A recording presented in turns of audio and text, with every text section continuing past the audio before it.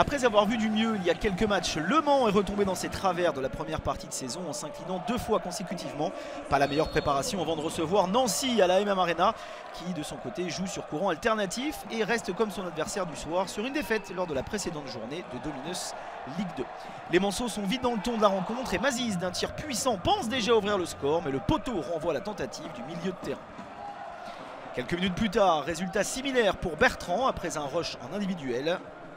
Patron, le dernier rempart Monceau, était lui aussi battu 0-0 malgré tout à la pause, dû à un manque d'efficacité dans le dernier geste.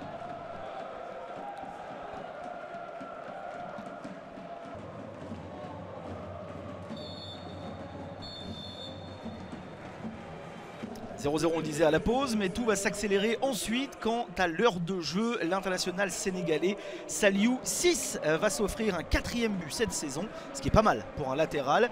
Monté une fois de plus sur une action de jeu, Patron s'incline après avoir renvoyé le ballon sur son bourreau. Après une frappe de Bassi, Nancy est plus que jamais en route vers un succès à l'extérieur.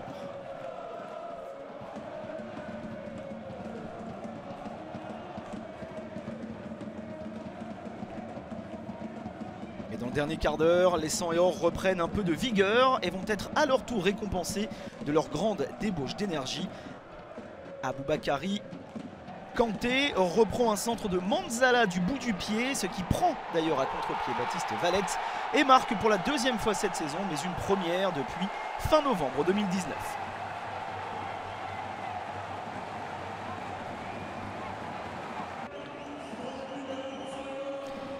Si Richard Désiré peut regretter que ses joueurs aient récité tout ce qu'il ne fallait pas faire pendant 20 minutes, et ce de son propre aveu, ce point à l'arraché doit apporter de la confiance avant 2 déplacements périlleux à Lorient et Sochaux.